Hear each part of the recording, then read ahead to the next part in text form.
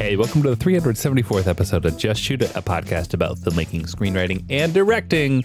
This episode is brought to you by patrons Josh Hansborough and Kenny Beaumont. I'm Matt Enlow. And I'm Oren Kaplan. And today it's Matt and me again. Yet again, we've failed to secure a guest. We've literally had like Eva Longoria pitch to us for Hot Ones, her Flaming Cheetos movie. Steve Yedlin was supposed to be on the podcast, Ryan Johnson's DP. And we just have not gotten it together.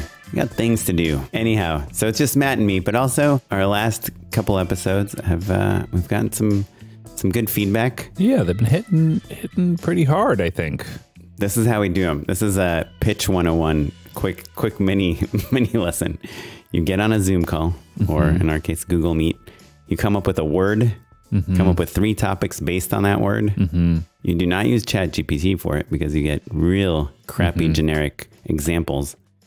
But you come up with 3 things you care about based on that word, and then you record a podcast about it. Are you on a paid account, ChatGPT 4, or are you on the free? I was on the free one. Yeah, that one can barely pass the bar. Yeah. I also use the free one, which is probably why I'm over it. Yeah, it's all generic and bad. So yeah, but also insanely amazing. ChatGPT programmers aren't listening. You're not going to hurt their feelings. I'm not worried about their feelings. No, it is. To me, it's like on par with social media. Like when Facebook came out and everyone was all of a sudden connected to everyone. And there are all these new apps and games and tools and things and ways to sell things and way to buy things, and way to plan events and all these. Like it completely changed the way we interact with each other. And it was super spammy for a while. And I feel like that's AI is like the new thing. It's like the person that's like, hey, give me 365 facts about real estate. And then I'm going to post one of them a day on Instagram. It's creating so much spam right now, Yeah. Like useless stuff. And I've already, I Google myself every day. I've already, found so many, like I'll Google, Just Shoot It podcast, Oren Kaplan, just to make sure, my mom's still listening. All the blogs are from her. It used to be, but now it's like we're on all these lists of like top 30 filmmaking podcasts. And like those are all written by AI bots, I think. So I'm annoyed by AI right now, but I'm hedging because I do think that anything we say about it today will no longer be true. Anything that we say it can't do today, like I see all these people on the writer's strike line saying like AI can't write good dialogue or whatever. And then like it can, it will, will it be able to mine its own personal childhood traumas? Yeah. Which was another joke I saw on the... Yeah. Like the guy that wrote the King's Speech is like, AI doesn't stutter. So it couldn't have written like the King's Speech, which is true. But because the King's Speech has already been written, now it couldn't write the King's Speech. So it's a weird thing. So AI, hate it, love it. It's interesting. I'm really enjoying playing around with it for like image stuff. Anyhow, today, the word that we have chosen to speak about is directing jobs. It's the thing that I think we all care about. I think this applies to writers, it applies to actors, applies to anyone in a union that's about to strike or is on strike right now. Yeah, we're going to talk about 3 different ways you can get directing jobs. Hopefully they apply to people at all sorts of stages in your career, whether you're repped or not repped, whether you're a new filmmaker or a veteran filmmaker, whether you went to film school or came into this sideways as an engineer, whatever.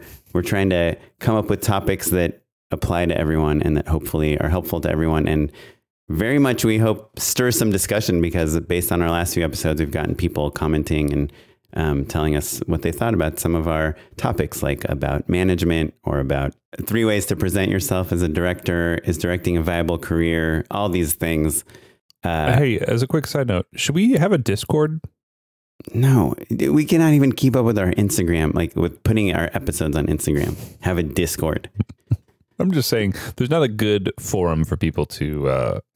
Yeah, it's called email or Twitter. Interact with each other. Not just with us. each other. They don't want to interact with each other. I don't know. They have enough on their plates.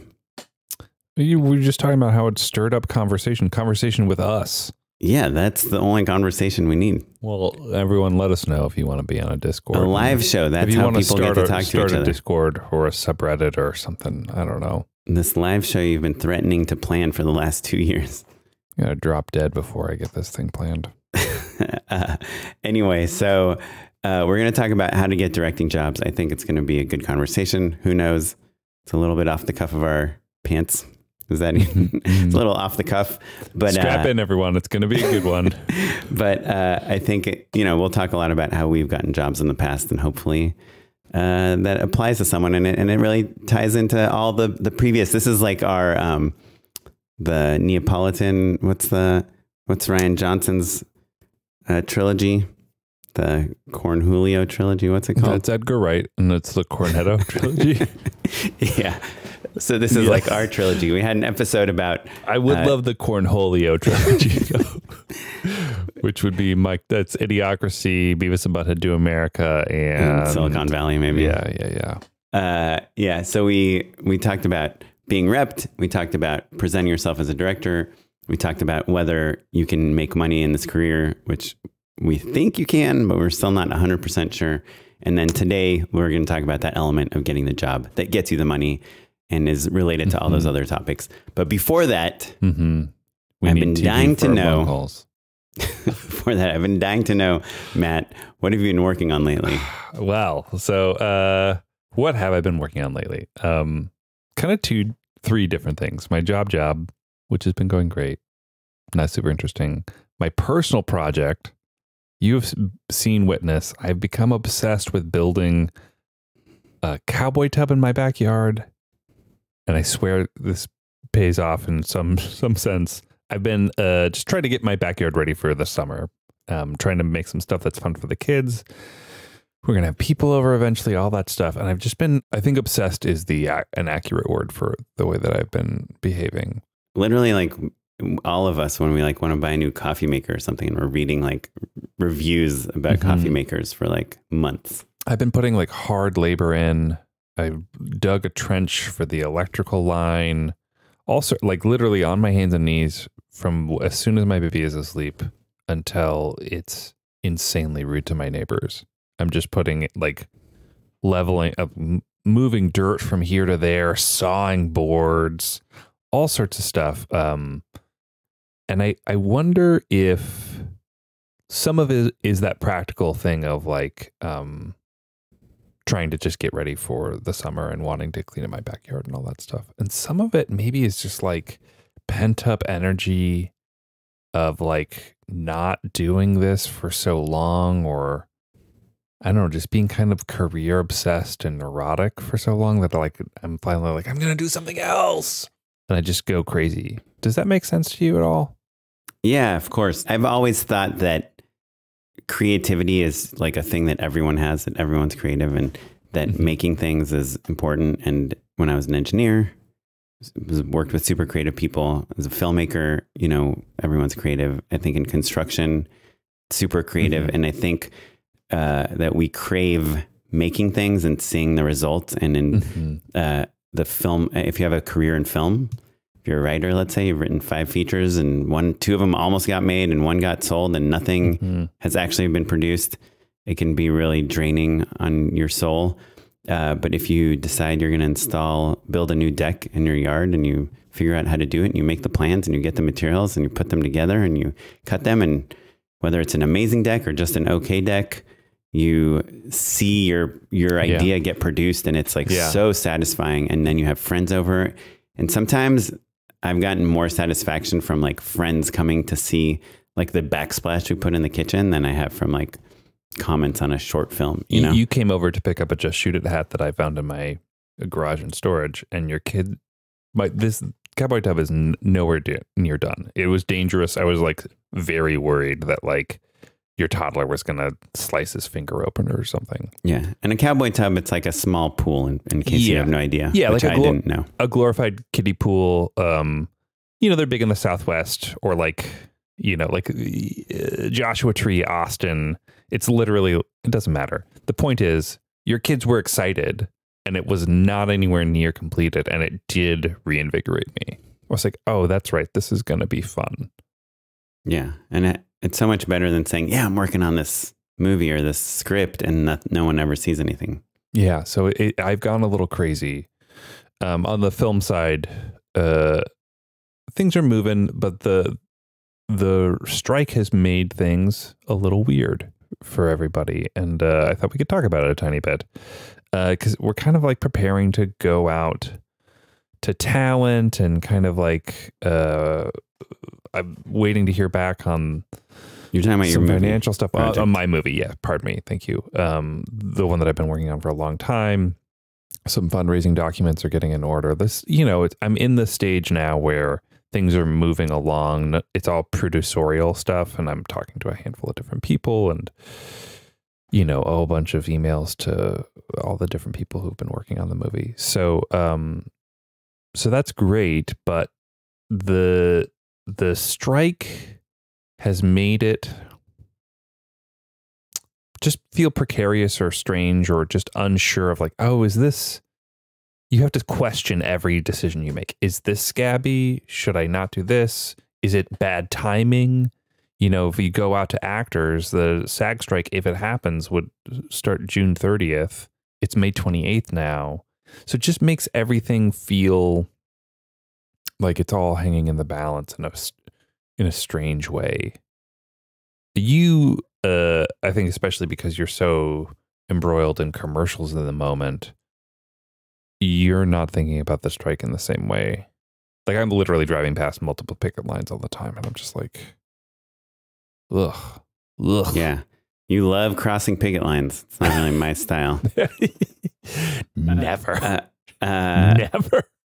I'm pretty sure that's what you just said.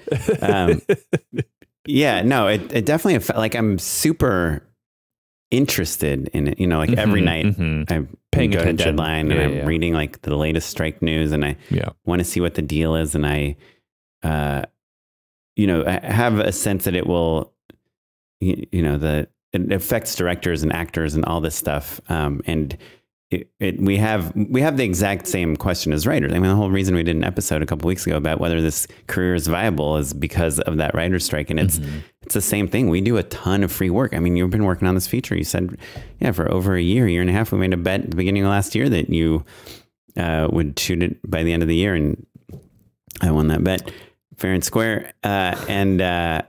You have not been paid at all. On the contrary, you've spent money on the movie. Sure. And writers do that when they're writing spec, and actors when they're auditioning. So it's a really, really tough career. And there are a lot of people in this career too, super competitive.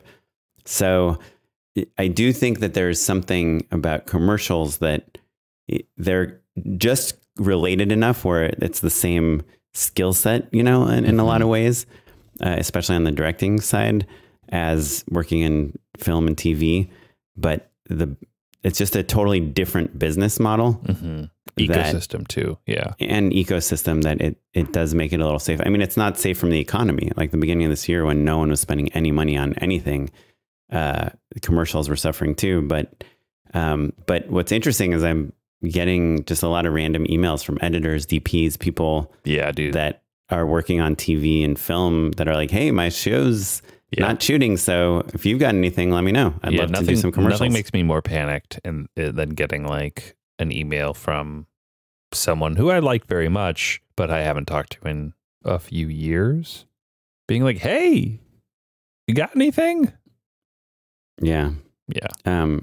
So I think, like, for me personally, the strike, like, just in the most blunt of ways, I do feel like it gives me access to maybe some pretty incredible crew people that are available all of a sudden and just looking for work. It also makes my job way more competitive. Like all these like big TV and film directors are pitching on commercials all of a sudden. Like my friend was pitching on something and she's like, it turns out I'm pitching against Catherine Bigelow. Like, so because, she can't work on her movie or TV, whatever she's working on, she'll just do a commercial. So there's these like celebrity directors that are all of a sudden in the mix on these commercials that are, I'm not talking about like $10 million commercials. I'm talking about like, $500,000 commercials. So it's helping and it's hurting, but obviously I hope it gets resolved soon. And I am interested to see how, like, if it shakes people out that just like, that's it, hard thing about it is like the complaints of the writers are that they can't have a sustainable career they're living paycheck to paycheck, and now no one's going to get a paycheck for as long as the strike goes on, right? So there are people that will probably be broken by this and just quit the business. Yeah, absolutely. I'm hoping it gets resolved soon. I feel like it won't, just because I don't, like I still turn on the TV and have way too many shows to pick from. So I feel like the studios are not in any hurry to solve this, but at some point they are not going to have anything, and they've wasted a ton of money, and people, I don't know. I saw The Little Mermaid today. I know that movie's doing really well. Like, people, I think, are very interested in the stuff that we do.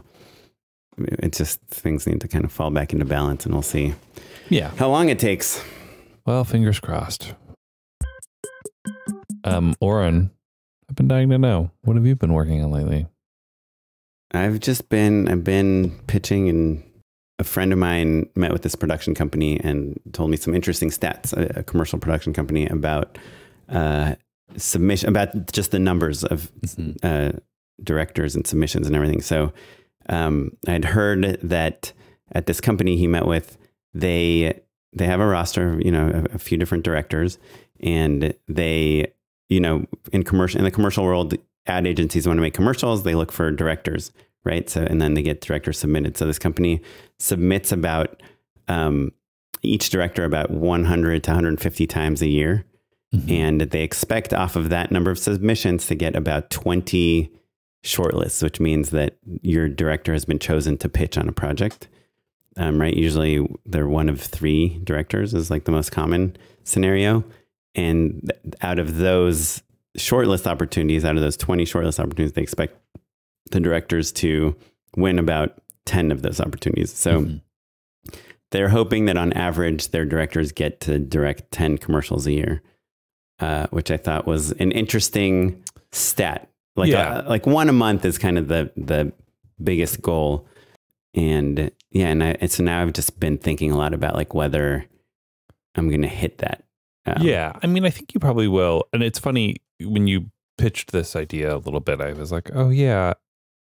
To me, the thing that stood out is like, as a person who loves doing commercials, but like didn't plan on them being my bread and butter exclusively, and then now kind of going back to more narrative work and being pretty happy about it, actually. Like, I miss commercials. I bet in a couple months I'll really miss them, because I miss the budgets and the crews and the pace. There's so much to love about it. But I kind of had a sense for me personally that like I wasn't gonna book more than 10.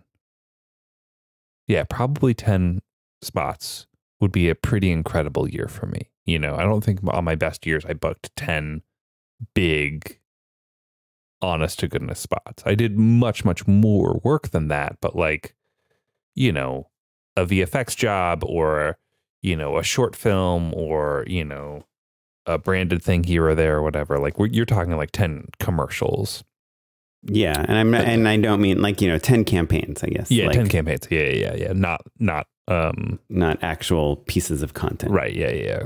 4 spots and a cut down and a lift, and a TikTok doesn't count. I just knew that I probably wasn't going to do more than that. And you can kind of do the math on like how that's going to net out in terms of time commitment and financially, and like with the size of the spots that I'd been doing. And that's kind of why I was like, oh, I should change it up a little bit. If I'm going to be uncertain for a certain amount of time, and I'm going to make this much money, even though this is a good amount of money, maybe it makes sense for me to take a paycheck from a different source, basically, and diversify a little bit more. Yeah. So have you looked at like, oh, if I did 10 spots a year at your current rate, let's call that 20 days of shooting. Do you think that's accurate? Some days are 2 days, some days are 1 day. I probably average 1.5 days. 1.5 days. Okay, great. So then 15 shoot days a year. Yeah. at your rate, do you feel satisfied? Does you've crunched those numbers? You're like, great, I'm okay with that, give or take a couple days on either side. Yeah, it really depends on what my rate is for those days, because there's a difference between getting $5,000 a day, where that is now $75,000, right? Or $20,000 a day, where that is now like $300,000, right? Like, yeah. One of them you can live very comfortably in LA, and the other one, like, you can't own a house, or support a family.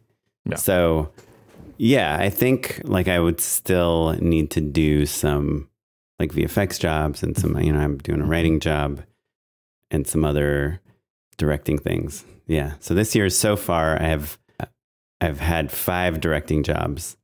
4 of them were commercials, and I'm shooting next week, so it'll be June. So I'll be 6 by June. So I'll be on track for 1 to 1, one per month on average. But then I'm going on vacation for like 20 days. I saw on Twitter this thread like a couple months ago where some writers, this is probably before the strike, saying, hey, when do you all take vacations? And are you ever afraid that you'll get a job when you go on vacation? And that's a totally normal question. I wasn't surprised by the question, but I was surprised by the answers, which I would say 90% of people said, I don't take vacations because of this exact thing. Yeah. I mean, have you ever cut a trip short because of a job?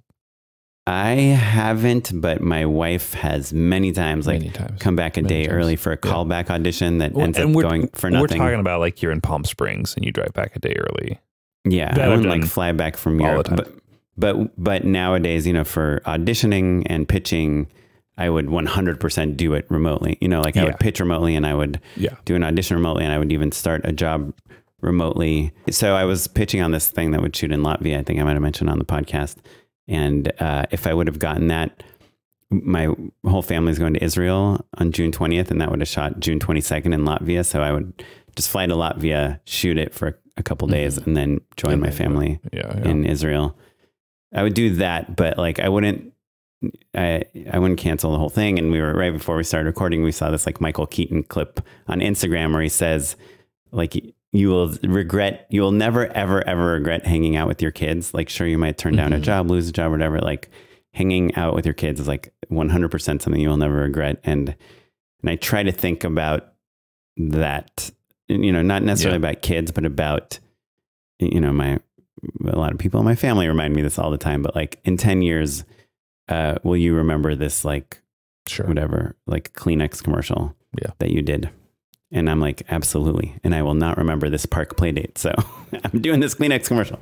Anyhow, so I forget how we got on this topic, but yeah, that's what I've been up to lately, is contemplating everything as usual. Well, I think we should change our show to be called Contemplating.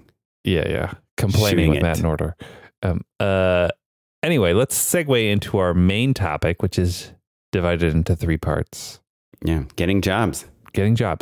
So the first one on our list, the first category of how you get a job, is an open assignment. That one I think probably people are the most familiar with.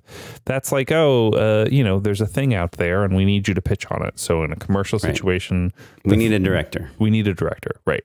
Like Oren, you just outlined with commercials, pretty straightforward. We've covered it on the show plenty of times before, but that's also obviously the situation for if you're up for a TV show or, an open assignment on a directing job for a feature, though those are fewer and farther between now. It can even be you're in some thesis class at your in your film program, and they're going to choose 5 of the 15 students to direct these 5 shorts that were written by the writing MFA students. And you're like, wait, we're all spending the same $150,000. How come only 5 of us get to direct a movie?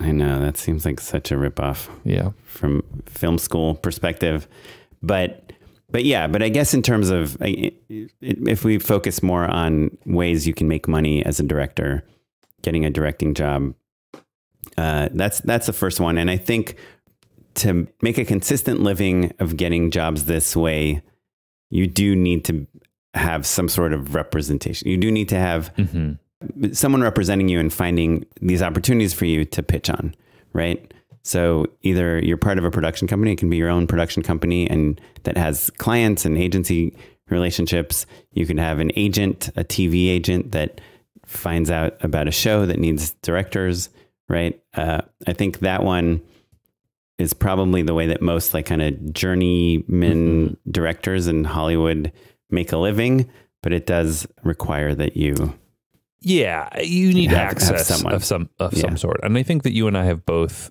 in the past had careers that resembled that model, with and without representation. So it's not like it's impossible, but I think that especially as you get higher, the further along in your career and the budgets get bigger, the more guarded that access is, basically. If we're, back in the day when we were just like making YouTube videos and stuff, like there were more open door opportunities.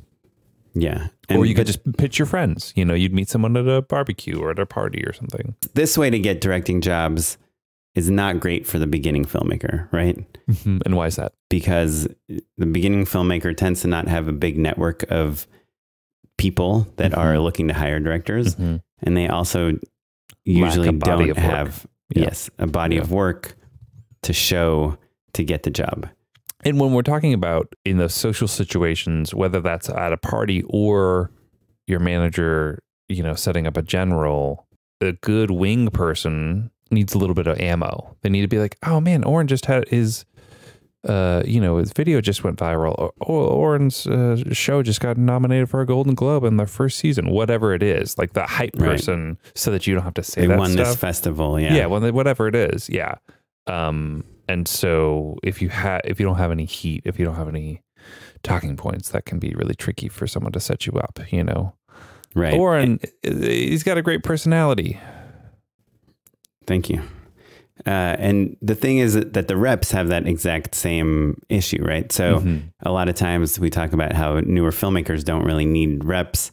And it's not that they don't need reps. It's just the rep is just going to find the most obvious way to sell you and try to sell you on these open assignments, right? The rep's job is to know about people looking for directors and to say like, hey, you should hire Matt, you should hire Chrissy, you should hire this person that is perfect for this job because look at this other thing they directed and look at their life and look at their background and look at all these things and where they're from. Yeah.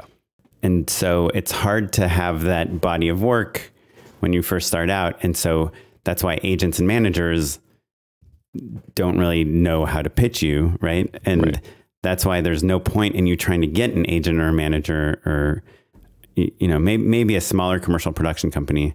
But even a real small commercial production company, it's hard for them to convince people to want to hire you as a director if you can't show what kind of stuff, what your work will look like, right? Yeah. So yeah, absolutely.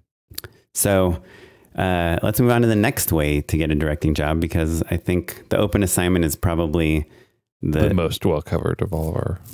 But it's also like the hardest one to reach, I think. Right? We should have probably done these in the reverse order.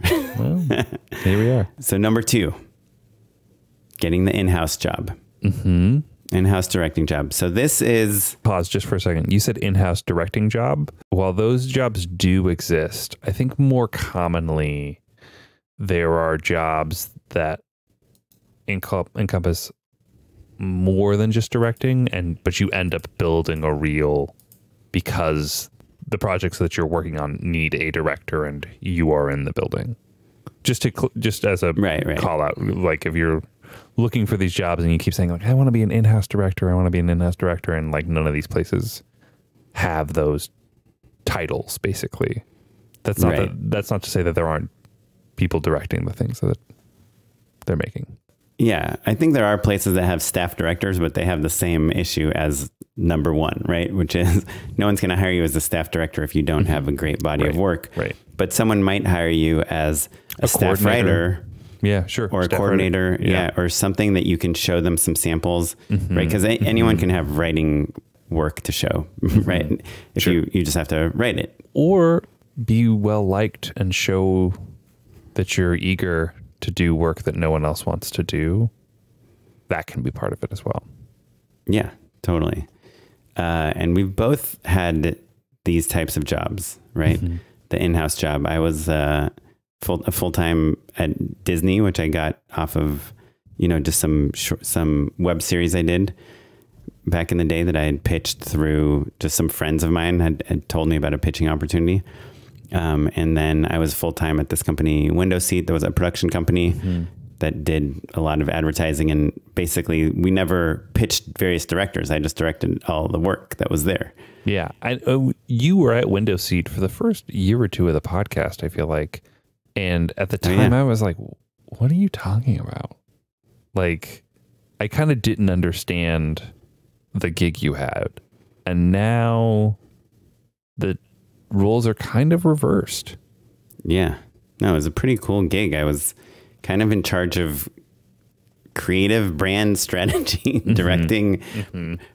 Not, we had a producer that was more in charge of, we had like a head of production that was in charge of production, but I was kind of in charge of creative, and it included the writing and directing and editing of the stuff we were making. Yeah. And we had a kind of interesting client, was Quiznos, which was our big client. And we did Mattel Hot Wheels also.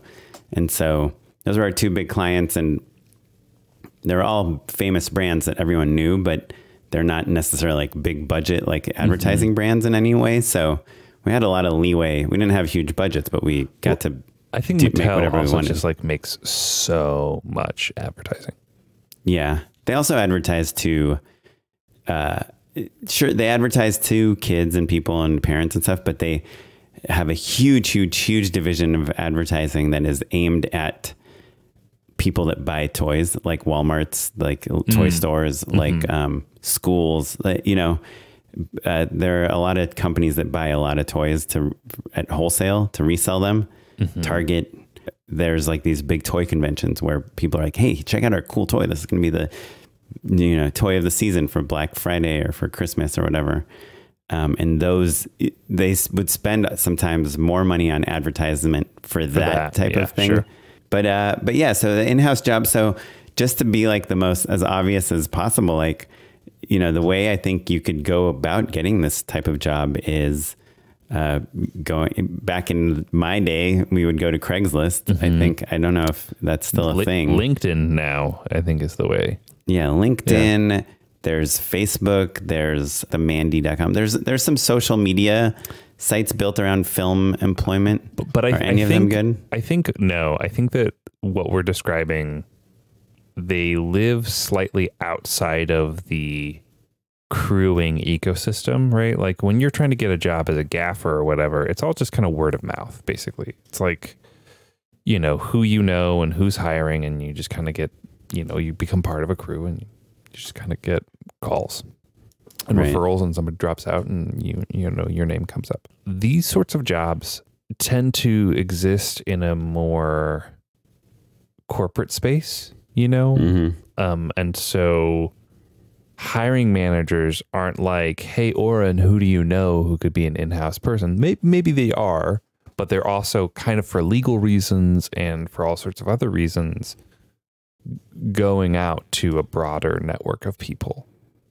and putting them on job sites. That's not to say that like you still, and anyone who's applied for a job in the last few years knows this, you still have to like work your angles, like you need to have a friend in common, put in a good word, that sort of stuff. Like no job I've ever gotten, whether it was a corporate gig or a referral to a directing gig, came without some sort of connect. But your current job, you didn't know anyone there, right? I did. I realized I had worked with somebody at a previous directing gig, saw that they were in at the company, and was like, "Oh, hey, I didn't know you were at this new company. This is great. Hello."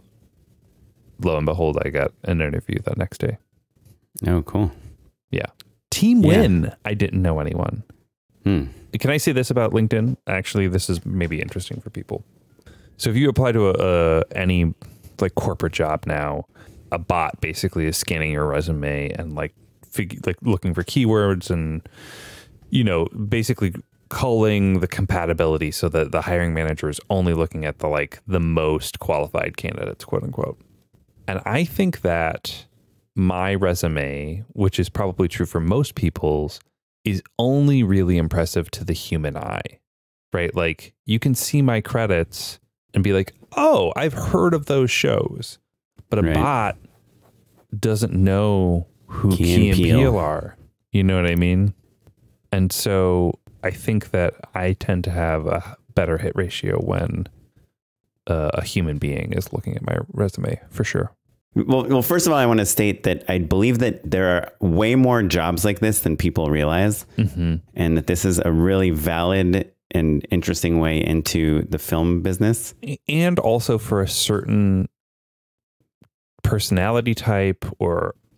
Yeah, you can't be anti-corporate, like overly artsy-fartsy. Yeah, definitely. Though artsy-fartsy doesn't necessarily mean you can't work in a corporate world. What I mean is like, if you grew up where your parents had jobs and the idea of not knowing what your next paycheck was, where your next paycheck was going to come from, if you're just like gigging around as a freelancer and you've got bills to pay, there is an appeal to this style of job for sure. Yeah, but I think it's a great, like, kind of also when you're first starting out, it's if you can get a job like this, it's great because exactly for that reason. You're not like worried about paying rent. You might even get health insurance, and you'll be almost like apprenticing, in some regards. And yeah, maybe sometimes you're going to make a birthday video for the CEO, right? But yeah, there is a layer of stuff you corporate probably BS. Yeah. You're not going to be super excited about every project or even most projects realistically. Yeah, but it might be an opportunity. Like, hey, we want to do this funny video for the corporate convention, or we want to make this commercial or a demo, and it's just an opportunity to practice your filming. It's like you're like, hey, why don't we shoot this on Alexa? Why don't we get a dolly for this? Why don't we cast some actors for this thing? Why don't we get like really good makeup? Like you can really start honing your craft and getting paid to do it. And, hopefully you're not alone in the department and there's other people you can learn from, or you can hire your friends. And yeah, so I don't know. I think this is like a great way to get a directing job. But my question for you is, like you said, it probably doesn't say staff director on LinkedIn. So what are some keywords people can search for if they're trying to find a job like this? Oh, and by the way, these jobs exist all over the world. It's not like an LA market thing, right? Like everyone wants to create content for social media, for retail, for, B2B stuff. I think honestly, the director is the worst word you can use because it's such a corporate word. It's such a corporate word. And then all of a sudden you're like, well, I'm not director level yet, or maybe whatever. Like, senior director, all that stuff doesn't really help. I think you need to use words like video. Video is maybe the most important. Right. I was going to say creative, but video is more important than creative, because even creative director, which is meaningful in advertising, they're creative directors in software. There's all sorts of different creative roles that have nothing to do with what we're talking about. Video is a great word to search for. I think if you're willing to waste some time, maybe type in creative and video in the same search. Because I think the types of jobs we're talking about looking for here is like hopefully making some cool stuff, right? And by that, I mean stuff people are excited and trying to catch eyeballs and be interesting with. And, even when you were at Team Win, you had all sorts of rules about metrics and data and things that were driving like business goals, but you still got to shoot cool things and do cool visual effects and do comedy, right? And so I just wouldn't want people to lose that part of the job. Yeah. I think that it's the catch with those jobs is that you're on a finite number of accounts, whereas a freelancer could be shooting a Coke spot one week and Samsung spot the next, right? That's the real drawback. And I think that if you're like, I'm on this one account, or I'm only under this brand or whatever, the Right. creative I'm just sucks, doing iPhone commercials I'm all too day. good for this. Yawn. You know, like, I think that, look, there is the reality that you want your reel to have a lot of different brands on it, right? Or styles or looks or whatever. Like if you just worked for one company and it's just iPhone commercials. Yeah, I mean, I was kind of joking, but yeah, but I know, but that's kind of your best. Say you got an in-house job at Apple, Marcom job at Apple or whatever, and you just did top tier iPhone marketing materials all the time. They would look incredible. They'd be great, but people would be like, oh yeah, well you know this one brand. Have you ever done anything else for anybody else? Yeah, I feel like you'd be pretty set. Like, you know, Tony Franklin, our buddy, he was a creative at Target. And that's like his pickup line. It's like, hey, how's it going? I'm Tony. I used to be on the agency side at Target in-house. Well, and now I do this, you know. And that is an apples to apples comparison because we named two of the best advertising brands in the current landscape. But Tony also is all about a passion project. Anytime things were down, he was going to shoot a doc or like pick something up, or, you know, he was always so his portfolio wasn't just Target. Right. But I think his even first though maybe big Target might be the best place to be in-house. Yeah. But one of his first big campaign was, I think, for Etsy, you know, as a director, that kind of got him a lot of attention. And it very much, you could see how a creative at Target would be great for a campaign at Etsy, or on Etsy. So anyhow, I don't know. I think this is cool. I think this is, you know, if things don't work out for me here, I might do this. Yeah. LinkedIn job search thing. Let's get to our third way of getting a directing job, which is, it's kind of related to the other two ways, but it's kind of its own thing, which is pitching your ideas to people that are looking for ideas. And then this is the development thing, right? Yeah. But the second part is pretty important because, you know, when Matt and I started making this list, we didn't want to just say original work, just make your own stuff. You know, obviously that's what the podcast is about, and you should be doing that, but that's not. Yes. Yeah. There's a difference between like, oh, I want to write this movie and make it or pitch it or whatever. And knowing that, hey, this company, you know, Lionsgate is looking to make like 10 or Hulu is doing this after hours or a monthly. Didn't they do like a horror series where every Blumhouse, one per month? Yeah. So a January horror film, a February horror film, a March horror film. And maybe you think of Memorial Day, you know, that's in May. And you're like, no one else is going to pitch on this. And I have an amazing horror idea for a Memorial Day thing. And I just met this person that works at Hulu. This dad is obsessed with this cowboy tub in his backyard.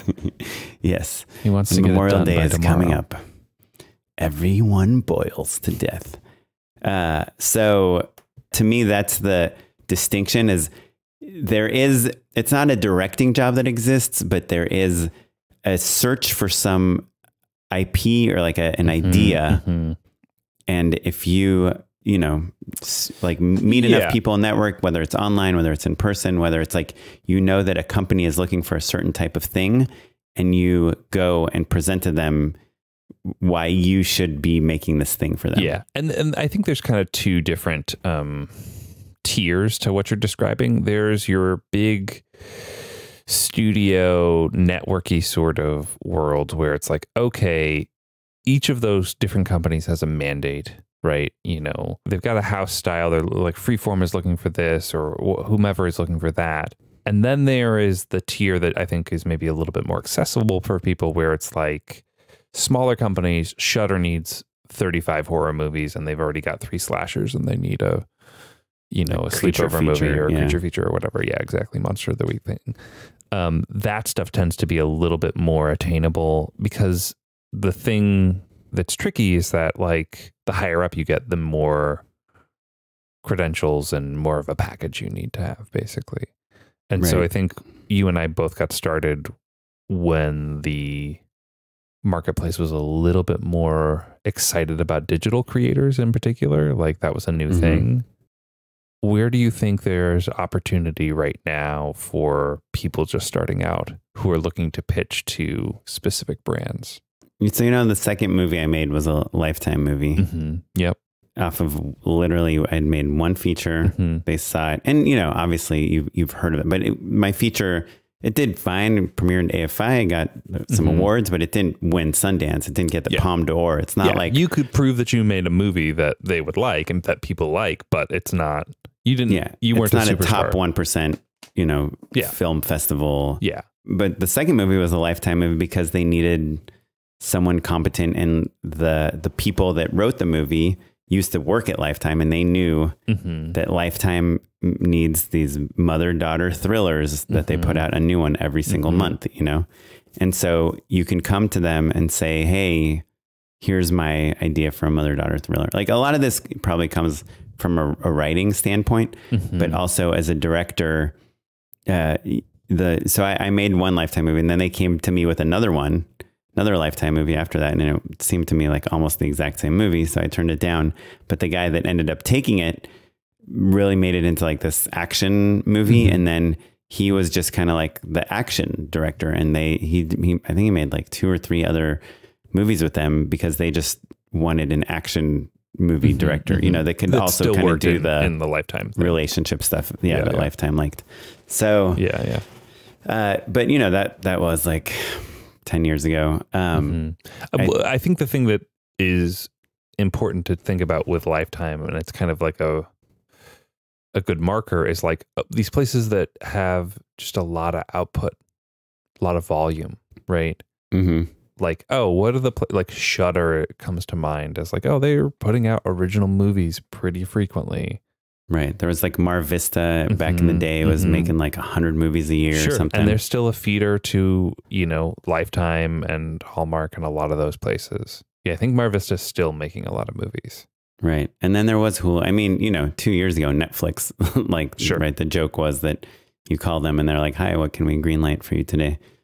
And I think that is absolutely not the case today, this week.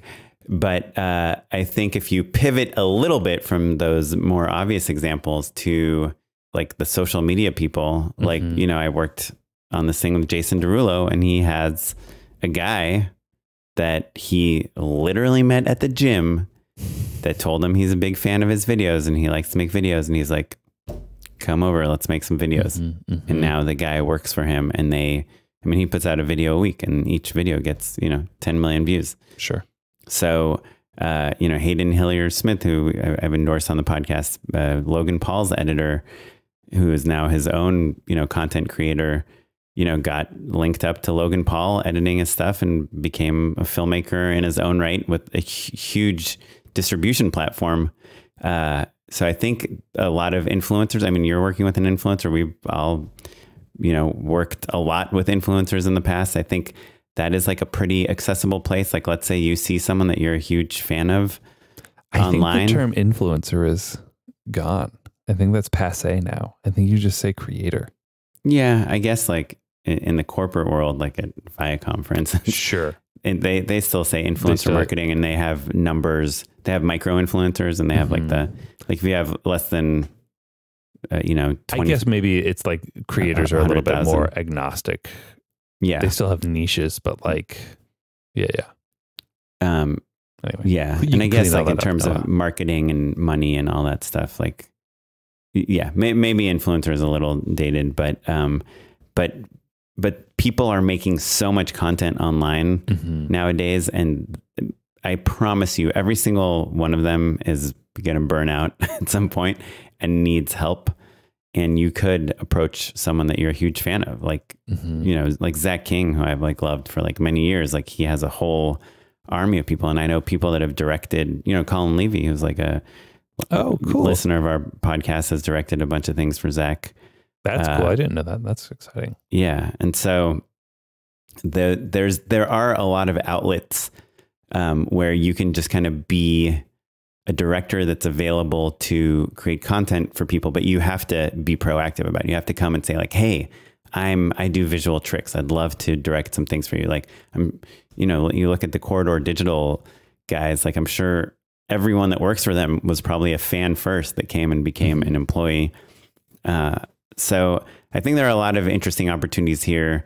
And of course there is the Shutters and the, you know, Mar Vistas and the more traditional. Yeah, no, I think you bring up a really good point, because it's easy to think of lamenting, oh, the Funny or Dies or College Humors or Atom Films or comedy.com. All those places are gone now, but they have been replaced by either those kind of smaller media brands or, more pertinently, I think, like creator-driven channels that still have the same sort of viewership of what we were talking about. Like the difference between a College Humor and a Mr. Beast is a, you know, a multi-billion-dollar media empire. Do you know what I mean? And I wouldn't have thought of them in the same breath, but like it's much more accurate to say that like those mega channels have as much career viability as those places before, you know? Yeah, right now you're working at a network, right? That sure. Yeah. works with a lot of different creators and things. And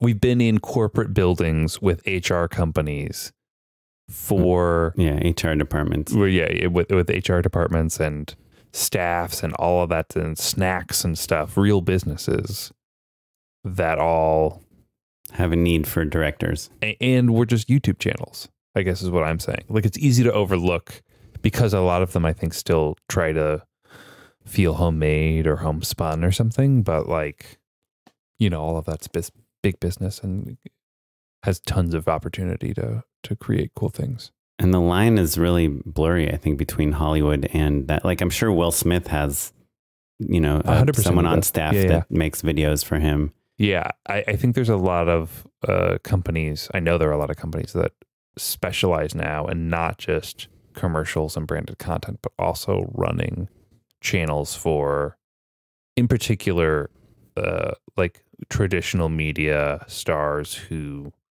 need to have a broader base now. Like Will Smith or Brie Larson comes to mind. Any athlete, like all those people, like if you're going to age out, if you're a superstar and then you're going to like turn, I don't know, 35 or 40 and like no longer be able to play basketball and aren't a good presenter, or there aren't presenting, you know, announcer jobs available, and you still want to sell sneakers and right, or even if you're like a Michael Jordan or Barry Sanders or whatever. And I think even like I've done some Steph Curry videos on his YouTube channel. It's a perfect example. Though you know, there's him and LeBron and a few people that have like these entertainment empires. And I'm sure even like a Bad Robot or like some of these companies that belong to filmmakers that are pitching a lot of shows and things need people making video content for these pitches and things. So yeah, it's like, I guess I feel like this is kind of morphing into the in-house job, but it's different in that these are places you can pitch to, is what I'm saying. Yeah. There are more places than you would think initially than like networks exclusively. Yeah. And like a really ancient example that from probably like the 4th episode of our podcast or something is Tim Nakashi, who literally saw like the drummer from OK Go in a Pinkberry and said to him, I have an awesome idea for an OK Go video. And with no background whatsoever. I forgot that's how it happened. That's how long ago this episode is. The drummer said, okay, here's my email address. Send us the idea. And he literally had no idea. And he came up with one over the weekend and sent it to them. And he got the job directing a video for them, and it launched his career. So that is kind of what I'm talking about. And it does require some chutzpah, as we say, where, you know, you need to approach people and you need to say, I'm a solution for this problem you might not even know you have. Those are our 3 ideas. Yeah. And that's different than, oh, I've got a great idea for a movie or a TV show, which I think is also part of that recipe, but perhaps we're a little more familiar with. Yeah. And I think, you know, the traditional like art conquers all, or like if you make something good, it will get sold. The cream rises to the top. Whatever the saying is, that is still a thing. Still write your amazing screenplays, make your amazing shorts, do your amazing things. But if you want to get paid as a director, I think these 3 ways we talked about today, which is, getting reps, hard to do when you're starting out, but as you get farther in your career, leveraging your body of work to get people to sell you, right? Most obvious way. Number 2, in-house job at place, finding like a job on LinkedIn or something. And number 3, or finding people that are looking to create video content, looking to create movies, looking to create something specific and bringing them that thing that they need. Whether it's a horror movie to Shudder or a video maker to, Jason Derulo that you see at the gym. I think those are all kind of the ways that we have recently been thinking about getting jobs. Well said, Oren. If you have any comments or thoughts about things that we missed, you can always hit us up on social media at Just Shoot a Pod across all social, or email us at justshootapod@gmail.com. Oren, do you have a few more minutes to endorse? Yeah, let's do it. Unpaid endorsements. So my unpaid endorsement is a sparkling beverage called Nixie. Do you know this brand, Nixie? Nixie? It sounds familiar, but I don't. They're in like health food, sort of. It's like a LaCroix contemporary, or like a Spindrift, but less sweet than those other ones, but more flavorful than a LaCroix. Like it tastes like something, not just the hint of something. And specifically, I love their ginger lime Nixie over ice, or just like a cold can. Delicious, as refreshing as you could hope for. So that's my endorsement. On a hot summer day, a ginger lime Nixie is delicious. Kaplan, what you got? My endorsement is fly first class. Like, why would you want to fly coach? Yeah, yeah, that's true. Better food, more legroom. Unless you're vegetarian, in which case you get the same food. The same food, more legroom. Get to board before everyone else. Get to get off the plane before everyone else. You never have to deal with the no room for your overhead baggage bullshit. I would love to see the stats on what first class, and I know I'm burying your joke. I'm sure you had a punchline here somewhere. But like, I feel like first class now is just like what coach was when we were children or back in the day or whatever. Like, first class just feels like an appropriate amount of space for a person, whereas coach just feels like the least amount of space they're legally allowed to give you. Yeah. I don't know. I think it's all just so crazy. And yeah, obviously that was a joke endorsement. I'm going to talk about another super obvious one. So I was just setting it up. I talked to you about this. I mean, you don't have any insight on coach. You were just bringing up that you flew first class recently, and that's the joke. Oh, no, the joke is to like endorse something that is, it's like endorsing a 5-star hotel versus a 2-star hotel. If you have the means, I highly recommend picking one up. Yeah. Get a job that pays a lot of money. It's a Ferris Bueller quote. Oh, yeah. No, it's just joke endorsements. No, my real endorsement is incredibly obvious, but I felt like if I came up, remember the one time I endorsed an iPhone? I feel like it will make this feel slightly less obvious, just relatively, but it's what I talked to you about right before we did this, and that you said you've been seeing on TikTok nonstop, but it's this Photoshop generative fill. If you have an Adobe Creative Cloud account, depends when you listen to this. Right now, it's in the Photoshop beta. If you install it, it is just magic. You can select any part of any image, type in what you want to replace that part of the image with. Like, for instance, I, outlined your eyes and wrote sunglasses, and it put sunglasses on your eyes, and I erased the microphone in front of your face, and it somehow created a mouth. To varying degrees of believability. Yeah. Sometimes the TikToks, obviously, they only post the great ones. I did see one person who did like a joke version where they just used the worst examples, and it was funny.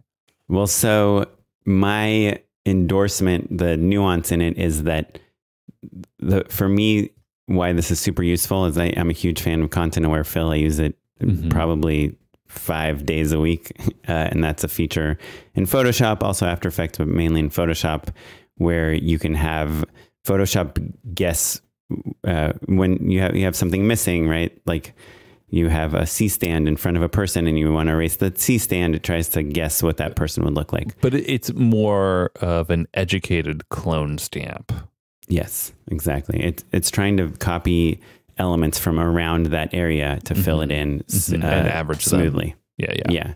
Whereas generative fill, yes, it looks at the entire image, compares it, using AI to a database of other images or other AI hashes or however AI works, and figures out. So, for instance, I had a picture of you with a microphone blocking your mouth.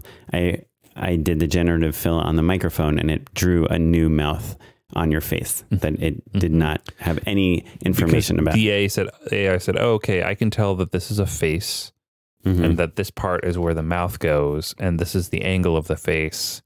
And so I'm going to compare that with a bunch of other faces that I know about and make a rough guess. Yeah.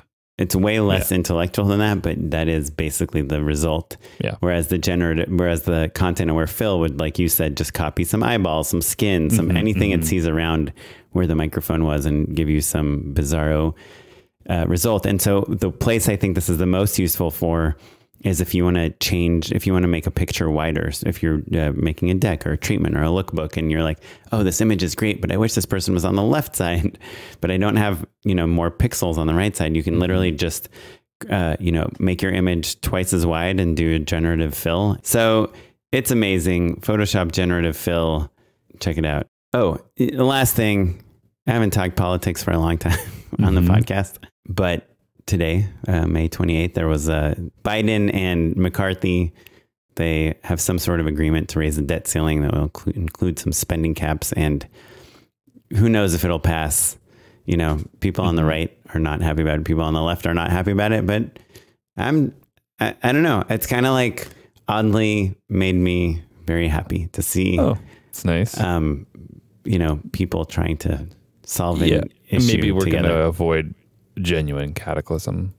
I don't know. I feel like Biden played it in a little bit of like this Trumpy way, which normally would be an insult, but in this case is a compliment, which is the like, hey, you guys are creating the problem and I'm just going to go with the flow. We'll try to figure it out. If not, then it's your fault. He's trying to not own the impending doom. And in doing so kind of left this opening to negotiate, which I don't know. In general, I just like, he said, I'm cut excited. the malarkey.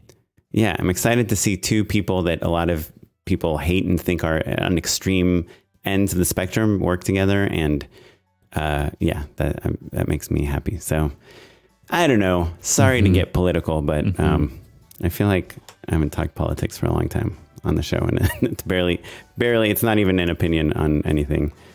That's all I got. Hey, another good one. I'd love to hear your thoughts on the debt ceiling. Email us at justshootitpod@gmail.com.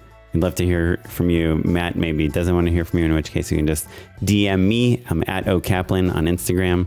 And I'm at Mr. Matt Enlow across all social media. This episode was edited by Noah Bayshore. Thanks, Noah. Our producer is Tyler Small. Thanks, Tyler. And you're listening to music provided by the Free Music Archive and the artist Jazar. Thanks, everyone. Bye. Bye-bye.